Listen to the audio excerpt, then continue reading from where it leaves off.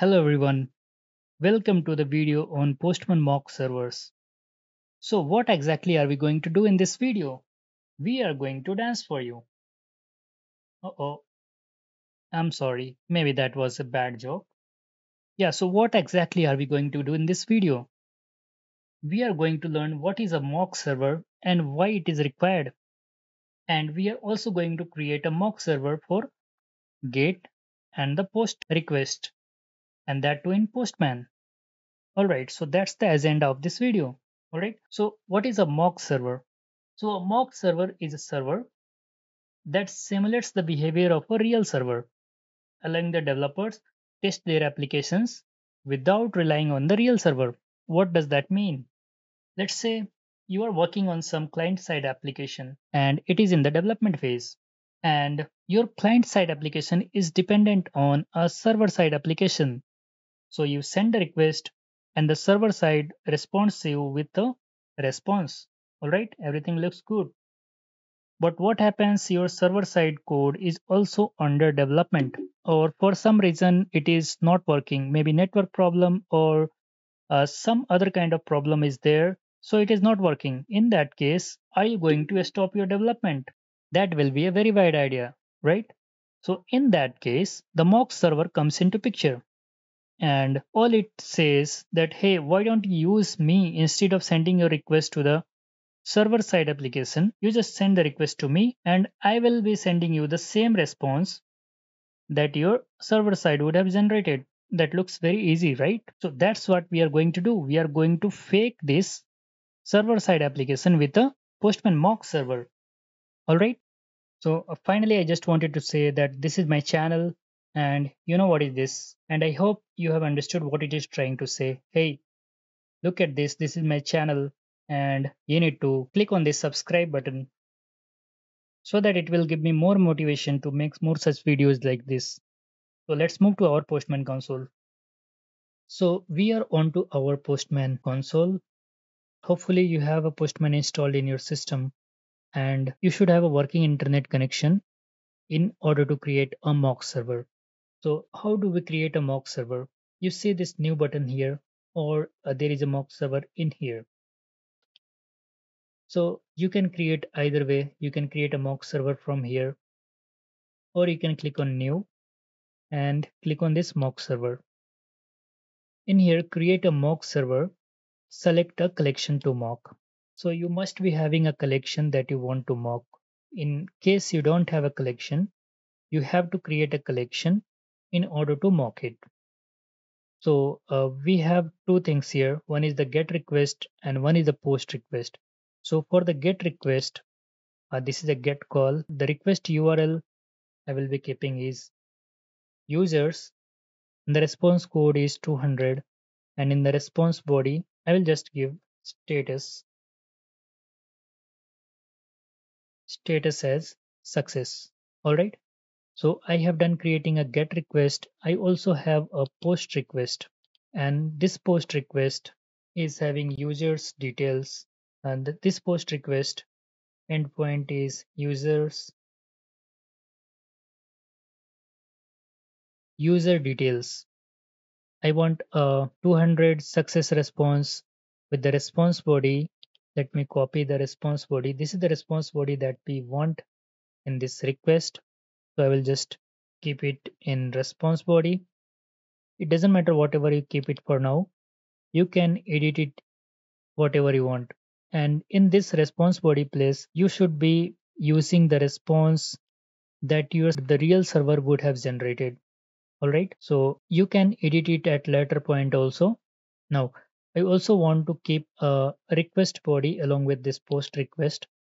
So I can go ahead and add a request body in this one and request body that I want to send is a mobile number and with that mobile number the response will be generated in this one. So the request body I've kept it just a mobile number. Now click on next and in here you have to give the name of the mock server. You can give any name. So I have given my channel name TecnoTab mock server and if you have any environment you can just select that. If you don't have, not a problem, or you can just create a new one from this, save the mock URL as a new environment. You can also make this server as a private that will require a XAPI key. It will be provided by Postman only. So let's create the mock server. Okay, so our mock server is created. This is the endpoint of that mock server. Copy this URL and let's look at the collection that got created. Okay, so this is the collection that got created. So TecnoTab mock server, this is the get request and this is the post request. If you expand this, you will be seeing one example that is by default. In the post request as well, you will be seeing one example that is by default. So when you try to send this get request with this slash users, you should be able to get the response that you have set initially. All right. This is the URL of the mock server that automatically got generated.